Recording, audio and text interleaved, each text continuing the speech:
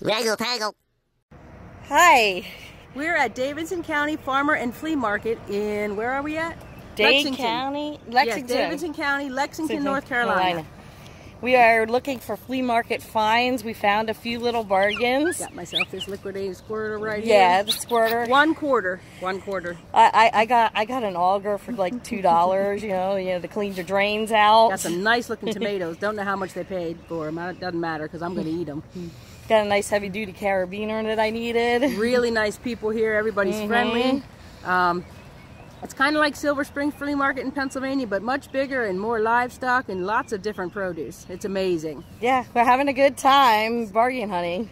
So we'll catch you around. Yep, come and check it out if you're ever in Lexington, North Carolina. Okay, this is showing you a little bit of what the parking lot and the backside.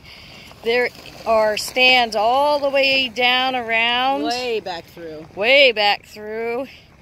And even up and through here we saw stands. There's the cafe. If you go to the right a little bit, it is not open right now. Yeah, so this was a pretty decent sized flea market, and we are looking around. Lots of old trucks and trailers here, let me tell you. Everybody drives an old truck with a trailer on it. Brings all their stuff to sell. And quite a few vans also. And it's a little bit overcast, which is probably a good thing today because it would probably be stinking hot if it wasn't.